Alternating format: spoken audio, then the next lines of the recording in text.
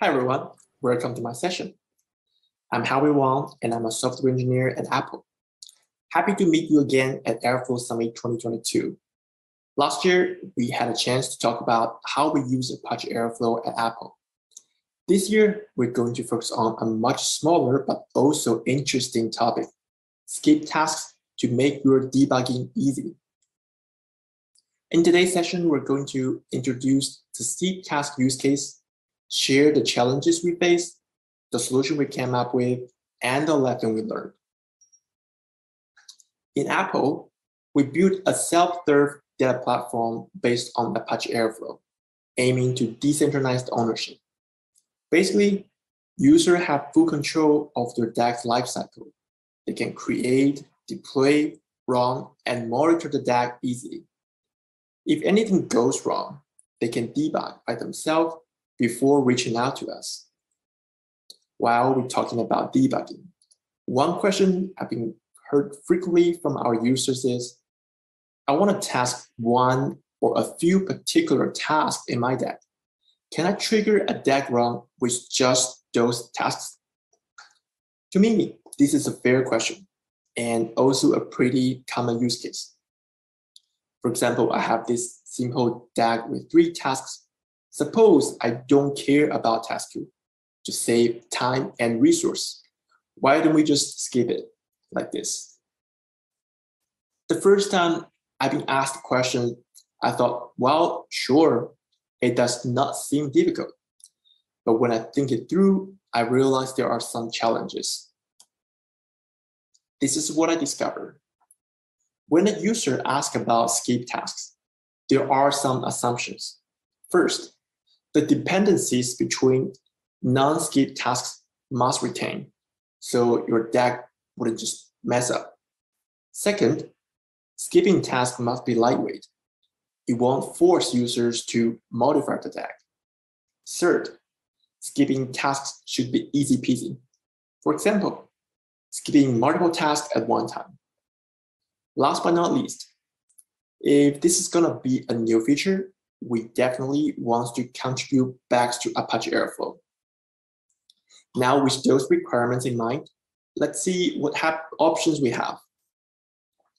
Solution 1. The idea here is simple. We trigger the DAG and then mark tasks we want to skip as success. Good news is, marking task states is an existing feature in Airflow, and we can be easily done via UI and API. However, this will break the dependency between tasks. This DAG, for example, marking task 2 as success may accidentally cause task 1 and task 3 to be run in parallel. And if you happen to have multiple tasks to skip in a large DAG, this can be a total mess. Then how about we just remove tasks to skip from DAG? Comparing to the first options, this approach allows us to retain dependencies between tasks, but we can't really call this skipping tasks because we're actually deleting tasks from the DAG. What a hassle.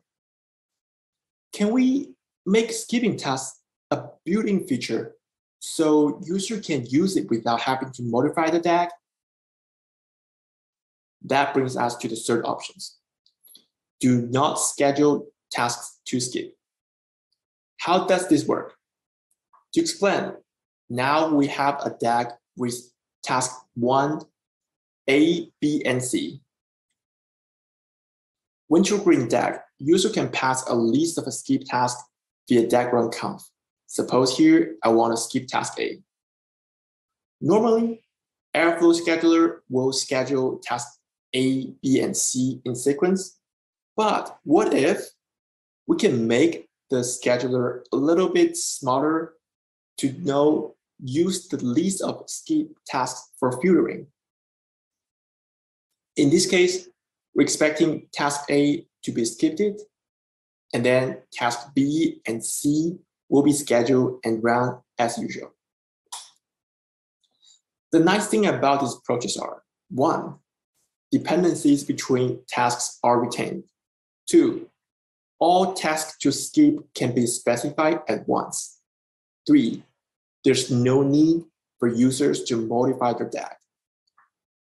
However, some concerns still being raised while we're sharing this idea with Airflow community.